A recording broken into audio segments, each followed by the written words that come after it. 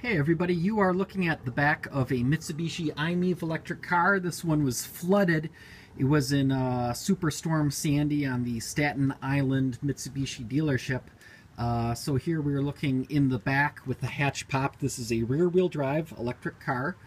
And under the cargo area in the back is a cover that I've already removed to get at the electric components. So the electric motor is directly underneath this, and you can actually see typically with electric vehicles, if you see 5 power cables, 2 next to each other, and then 3 next to each other, usually it's the battery plus and minus, and then the 3 phases that go to the motor. And sure enough, if you follow those 3 cables down, they go down to the electric motor, which is directly underneath here, meaning this box here is the motor controller. So I did pull the little cover off to see that the connections were under there.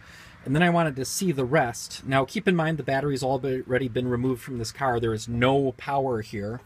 I pulled out all the bolts that hold this cover on.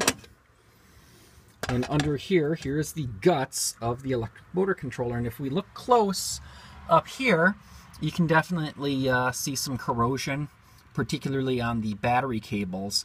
And then there's some salt that is dried and left after the seawater was in here. Also over on this side here as well. But on the left, these are the 3 connections for the 3-phase power to the motor. Those look pretty good. Copper bus bars all look nice and shiny. It looks like we got a pair of current sensors over here. I recognize a pre-charge resistor. And then over here, it looks like you got A, B, and C. You know, 3 phases for the AC power. And frankly, I have no clue if that works or not, because, you know, it needs that 300-volt battery pack and the CAN bus and everything like that working. But I'm hoping that maybe we can just tap in straight over here and see about getting that electric motor going. This car is up on jack stands right now, and later my buddy Tom's coming over. We're going to see if we can hook up a little 240-volt AC inverter to possibly run this motor. And I think maybe what I'll do is I'll just disconnect these battery or motor cables right here.